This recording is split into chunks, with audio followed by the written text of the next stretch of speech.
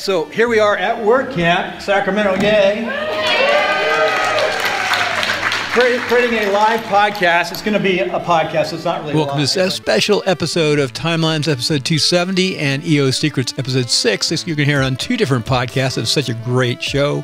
That is WordCamp Sacramento 2017. I want to thank all the organizers, especially Jennifer Bourne and Brian Bourne, and everyone else. Man, you guys did a great job. We know how hard you worked. It was an amazing, amazing WordCamp. Over 500 people, Sacramento, downtown Sacramento, in the convention center. The rooms were excellent. You guys did a great job. So without further ado, let's get right into this episode of Timelines and EO Secrets and look back at some of those thoughts and feelings of some of those folks at WordCamp Sacramento 2017. Okay, I'm with Jonathan from WP-Tonic and, of course, WP-Tonic and the Mailrite Real Estate Show. And we're at WordCamp Sacramento. It's having a lot of fun. What do you think of the day? Oh, I thought it was great, Bill. They had 3 tracks, which is unusual. One for beginner and one for non-developer and a developer. Had some great speakers. I think it's been one of the largest WordCamps I've been to. I think they have had over 500 people, Bill. Yep, and they sold out on top of that, too. But it's really nice. It's downtown Sacramento, which is really bigger than when I was here 2 years ago. So to point this over here. Anyway, you did a podcast this morning. Yes, I did. Yes, we had some of the regular panel, and we had Chris from Chris from Lifter LMS. Oh, Chris is here. Yeah, he was here. He was here. Yeah, right. He was here. Well, anyway, more tomorrow as we get our pictures taken. Yeah. That's cool. We're stars. Gotta turn around. There we go. Hey, this is Bill, and we're at the second day of WordCamp Sacramento, and the lighting is really bad here, but that's okay. Hey, John, from Lockdown Design, what do you think of the show? I'm going to hold the mic. Yeah, that's fine. So the WordCamp, this is the 3rd year of WordCamp in Sacramento. First year, I think it was like 300 people. Second year was like 350. This year, it's like 510 people. We're at the convention center. We have 3 tracks. We have a beginner track, and then we have 2 other tracks going. The most speakers, the most attendees. The organizing team really did a great job this year. It's kind of like a peace, love, freedom kind of hippie theme this year, which I think is great. It's been great, and I've made a lot of connections with people that came in from out of town, like these gentlemen here. So, sort of like Burning Man. Maybe we could burn a computer. Thomas doesn't know what to say after that one. Thomas from Lifter LMS. I'm trying really hard to think of a Burning Man joke, but I really can't. I think that if WordCamps were more like Burning Man, they'd be a lot more interesting, and we should maybe pursue that as a future camp in the future, or a future concept for a conference would be like a burning press. Yeah, like a burning press out in the desert somewhere. I don't know if burning a computer would work, but I mean, maybe you can make a giant effigy of a computer and burn that, and have all sorts of like Mad Max style post-apocalyptic steampunk. What would you do? I mean, I don't know. It'd be crazy. This is how great ideas start. And Chris, tell us Chris is a virgin. This is his first WordCamp, so no more. You're not a virgin. Yeah, I'm just really enjoying it. It's great to connect with the WordPress community, hang out with some Lifter users, and yeah, a lot of great talks, and it's just such a great, strong community we have here. You know what's wonderful? And they just fixed my Lifter LMS question. It actually wasn't a fix. I just didn't know how to do it. So you didn't fix anything. You just showed me. You taught me. We need more training. Yeah. Yeah. Thomas has got a great idea. Here's the genius about the new Burning Man WordCamp. I don't know if they really, Matt Mullenwick would like that, though. Right. That's all right. It's open source. It's more powerful than Matt. I don't know. Oh, I probably shouldn't say that on air, right? Oh, well, whatever. Uh-oh. First WordCamp. Hey, take care, and thanks, Chris. It's good to see you guys. A lot of great speakers so far. Yeah, absolutely. A lot of great sessions today. Got to meet some more developers. Absolutely ecstatic. Hey, isn't it cool for $40 what you get compared to anything else? Yeah. 2 full days of conference, you get a sick T-shirt, and you get some food. And you get to meet some people. Good food. Great food. I got quesadillas. I got a gyro. I am pleased with my investment. You know, I was in the military, and we always made sure at places like this we ate our dinner. Definitely. No, you got to get your money's worth for these. At $40 for 2 days, 2 lunches, it's pretty amazing. So, Matt, one quick question. What was one thing that stood out today, your very first day in WordCamp? the project management workshop session, one of the speakers mentioned as they're going out through a project with a client, one of the things that they track is how happy is my team doing this project. And that struck me as pretty obvious, but my agency, we don't really do that much. So it's like, it was kind of cool. You might want to start using that metric to start measuring, what kind of client projects we end up on taking or not in the future. So who's your agency? Unearth Campaigns. Yeah. Formerly known Unearth Campaigns. And you're in Sacramento. Yep. Downtown. For California. That's right. And same thing, Tyler. What was your impression today? You know, I had a really great time. I spent most of my day in the development sessions, and I got to learn some really cool things about strategy for new media and how when developing WordPress sites, especially with content-dense sites, you should be thinking forward to, like, how is that going to push out to Apple News? How's that going to push out to Flipboard and some of the other services that are available? You know, that's the big thing I've seen as a change in WordCamp. I've gone to several over the years. And it's the new media now, much more discussion about new media instead just how do you build a WordPress site. So, absolutely. I will see you guys tomorrow and stay in touch. Sounds good. Thanks for your time, Bill. Really appreciate it. So I'm checking. What we want to do is I want to keep the sound about that far, and I'll hold the mic. Okay. All right. So here we are at one of my favorite vendors, which is SiteGround, which really is an excellent source. It's really helped me in podcasting and working the websites because it made it so easy, and your customer service is great. So it's great to see you guys. Fully support you, promote you, and also I'm an affiliate of you guys. So you're the only one I recommend right now. It's very good. So, okay, thank you. Anyway, Ivan, what do you think of WordCamp? It's kind of awesome. I mean, it's also meeting new people, exploring new options and stuff like that. It's an interesting experience. Meet new people to make new contacts, and it's very fun. Is this your first time in the United? No, it's actually the third one. Third. Yeah. So you've done WordCamps. Yep, this is my second WordCamp. 4 years ago, I was just traveling, so yeah. That's really nice. Hey, these guys are really great, though. They're in sales and marketing. They're in sales. It truly is. We're talking about just to be able to create a WordPress site and have the support that you guys have is just second to none. How do you guys create such great support? Well, it's just that we really care. We care about what we do.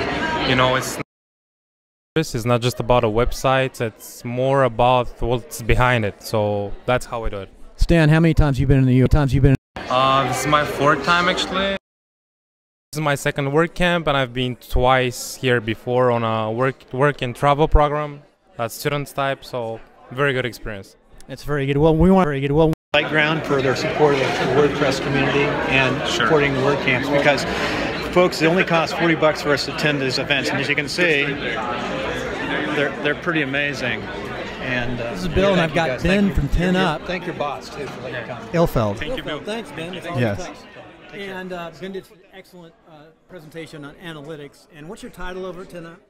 I'm the lead audience and revenue strategist. What do you do? So 10 Up works with large publishers and a lot of enterprises who want to act like publishers. So this could range from your ESPNs, TechCrunch, Wired, that kind of group.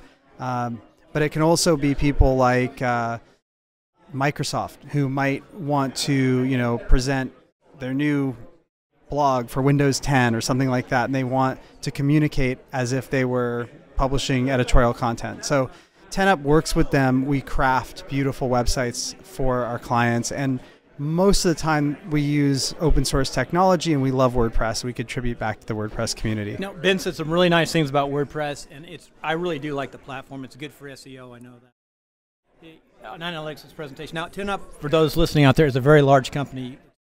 I mean, I don't know how to qualify it, but it was about 130 full-time employees. Making websites. And we're fully distributed. So if you're hearing me now, you live where 10 Up is, so you could work for 10 Up or hire 10 Up. It's kind of cool.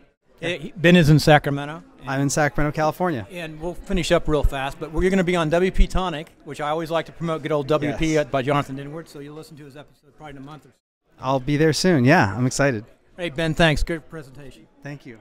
Yeah, welcome to Steve and Bill's Excellent Adventure. This is a completely improv stand-up comedy show, all centered around WordPress jokes.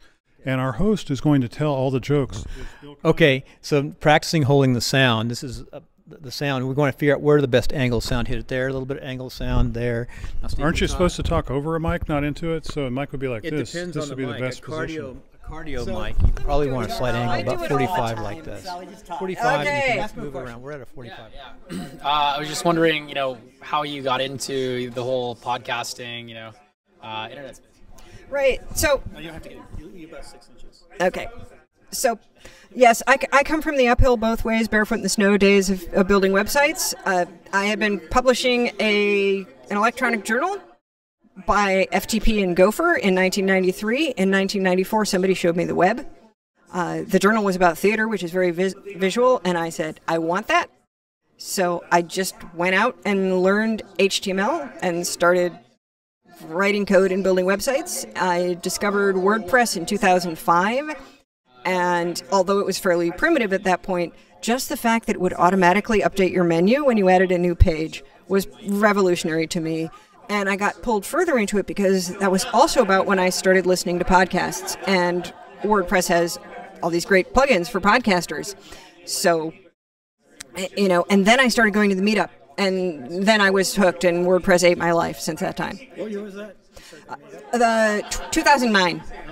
Very good. Well, Sally, we're going to do it now. I've got Oliver. This is his very first WordCamp, and I'm going to ask him, well, Oliver, what do you think about WordCamp?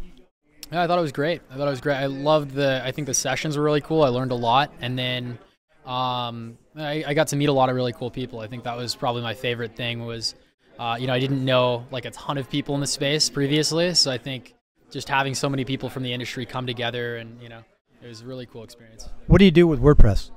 Right now, I design a couple. I've designed a few sites. I'm trying to get into building sites for local businesses, and then I also do some lead generation through affiliate marketing. So now you live in Lodi,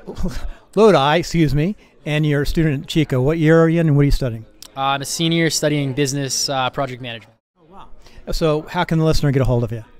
If you want to go to my Facebook, it's just search Oliver Montalbano, LinkedIn.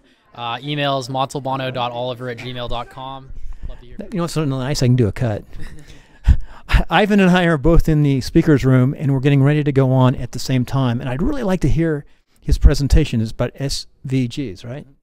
And that's sort of a newer element of getting your websites doing amazing things. So tell me what SVGs can do for your website. Well, SVGs are actually not a new thing. The spec was developed back in 1999. It's just become a lot more popular because we're using it to do a lot of more flexible graphics. They're very responsive, so you have this graphic that a single file will look crisp on no matter what device. So iPhone can come up with a couple different devices, Retina devices, and they will always look sharp. So they're responsive? Yeah, you can do responsive graphics. You can do Retina graphics, all with a single file. How hard it is to learn how to apply them? So usually these are reserved for more designers. When you work with designers that illustrate icons, they usually spit them out as a PNG, but we have an SVG format that we can save as. So it's usually just making the request that you'd like them as an SVG. So you create the graphics? That's what your company does? Yeah. What's the name of the company? We're Scribe. Scribe. Very good. How can we get a hold of you? You can visit us on the website. It's wearescribe.com. Well, thank you, and good luck. And we're going on at the same time. Called Vendor Fuel. Hey, we've got Vendor Fuel here with us, and Andrew and Kevin. Did I say that right, Andrew? And Kevin. Andrew, tell us what Vendor Fuel does. Well, Vendor Fuel is an e-commerce cloud-based platform. It's scalable from small businesses all the way up to enterprise level at a small business cost. We're a API, so we're decoupled from any updated plugins or WordPress being updated from breaking your e-commerce platform, which is one of our major benefits. So very good. So how many WordCamps have you guys been to? This is actually our first event with WordCamp. We've been kind of marketing in other ways, but we're now starting to get a lot more involved in WordCamp. The product's been around since 2013, and we just had a new launch and are really getting this sucker out there. And we're hoping that we can get people to take a look at us as a consideration to some of the options that are out there. A lot of e-commerce out there, but we think we have a good solution. I see Rockland, California. Where is your company from? Rockland, California. I founded it in, but we have Again, it's a web-based API, so we have a small connector that installs on WordPress, and then it allows you to, using Angular, render all the pages up to the front end. So we have an Angular editor built into it, and I think it's very flexible. So in your customer brand, you can really be specific. You can really customize the look and feel. You can make a very, very customized e-commerce site using our tool, and give state-of-the-art class to a small business. A small business enterprise level tools at a small business price. So I mean, that's pretty much there. So how can the listener get a hold of you? www.vendorfuel.com. It's pretty much the easiest way to get there, or 888-484-4426. Last thought. Mike Fitzpatrick from Reno just finished up multi-sites in WordCamp here in Sacramento. What do you think, Mike? It seemed to go over pretty well. It had a lot of really good questions. It looks like the crowd is great here. A lot of good WordPressers, so everything seemed to work out pretty well. Yeah, it was really good, and you had a lot of engagement with your presentation. Second time I've seen it. He did the practice 2 months ago. 2 months ago, yeah, and it changed a few things from that, and that's one of the reasons why I did the practice. But yeah, a lot of good, like I said, a lot of great questions, a lot of good interaction, which is always fun. So I definitely enjoyed it. What do you think of this WordCamp compared to others? This so far, it's clicking right along. It seems to be going pretty smooth. A lot of good WordPressers. Like I said, it's whenever you get good questions in a talk like that, it's always nice to see. So, looks like they've done a good job. Now, how does the listener get a hold of you? At Twitter, at Fitzpatrick, or just online at dealertrend.com. We've got contact forms and so forth as well. I'd love to answer questions and do whatever I can. And in some place in Reno, you can find him. He'll be wandering around Reno. Yeah, or at the WordPress meetup the second Thursday of every month in Reno. If you happen to be through Reno, come see us. That's really good. It's a good meetup, too. So this is Jennifer Bourne. We're actually on the iPhone without any sound, so thank you, Jennifer, for all the hard work. Thank you. Amazing that you did what you did. And you put all this together in the convention center in Sacramento, so thanks. We've had a lot of growth, so we're super excited about the event and to have you speak. Your session was packed. Well, thanks. I appreciate it. Hopefully I can come back next year. We would love that. That's great. Remember, if you haven't joined the Sacramento WordPress Meetup at meetup.com, remember to do that. Any announcements about WordCamp Sacramento 2018, any information about the dates, the date announcements, call for speakers, anything like that will all come out through the Meetup first. So if you're interested in coming back and joining us to do that again next year, make sure you sign up there. Also, if you're local, we'd love to see you out at the meetup. There isn't information about the next couple meetups because we've been neck deep in this, but look for in the next week or so some information about the October and the November meetup. And then December, we're doing a big holiday party, and we're kicking around some fun ideas for some events there. So we do some games and prizes and free stuff and cookies and pie. And who doesn't like that, right? So come out and join us. It's super fun. We would love to see you. And hopefully we'll see you at WordCamp 2018. Have a great night.